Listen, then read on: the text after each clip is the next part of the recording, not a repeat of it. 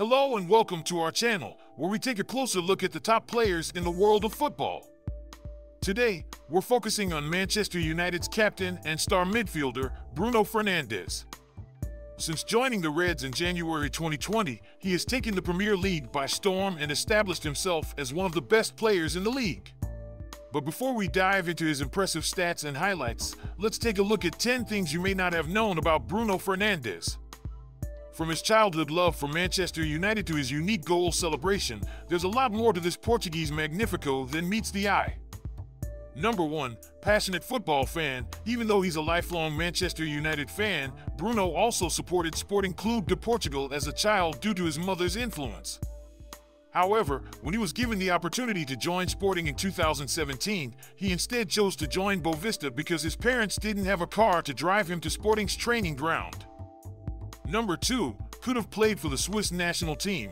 When Bruno was just 12 years old, his father, José Fernandes, wanted to move the family to Switzerland to improve their lifestyle.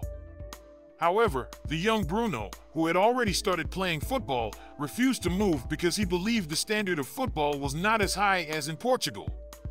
His family eventually gave in and they stayed in Portugal, where Bruno's football career took off. Number 3. Started as a defender. In his youth, Bruno was a defender, but his coaches soon saw his potential as a midfielder and switched him to the number 10 position. This proved to be a wise move, as Bruno has since established himself as one of the best midfielders in the world. Number 4. Tribute to his father. Bruno has a large number 8 tattoo on his right arm, which is a tribute to his father, who was also a football player and wore the number 8. The tattoo also represents his own birthday, as he was born on September 8th. Number 5. Family man. Bruno married his high school sweetheart when he was just 16, and they've been together ever since. She has supported him throughout his career, even moving with him to Italy in 2012 when he first left Portugal. They have 2 children together, a son and a daughter. Number 6. Bad temper. Despite his friendly and lighthearted personality off the field, Bruno is known to have a bad temper on the field. He was sent off in September 2019 in a match against his former club, Sporting CP, after getting into an argument with the referee.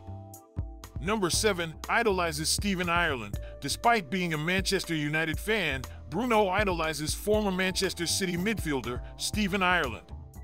He even had a poster of him in his bedroom. Interestingly, both men now live in the same neighborhood in Manchester.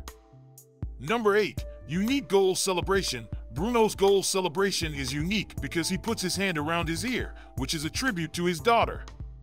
He said that he came up with the celebration after conversations with his wife and his daughter, who would put her hands around her ears when she was a baby.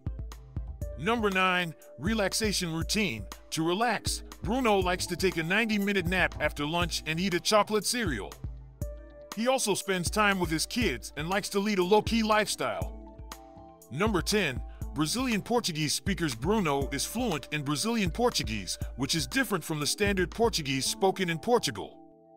He hangs around a lot with team players like Fred and Casemiro. And there you have it, 10 things you probably didn't know about Bruno Fernandes, one of the most talented and successful players in the Premier League today. From his passion for football to his family life and peculiar relaxation routine, there's no denying that Bruno has a lot more to him than just his incredible skills on the pitch. We hope you enjoyed learning more about him, and if you did, don't forget to like and subscribe for more content like this. Thanks for watching, and we'll see you next time.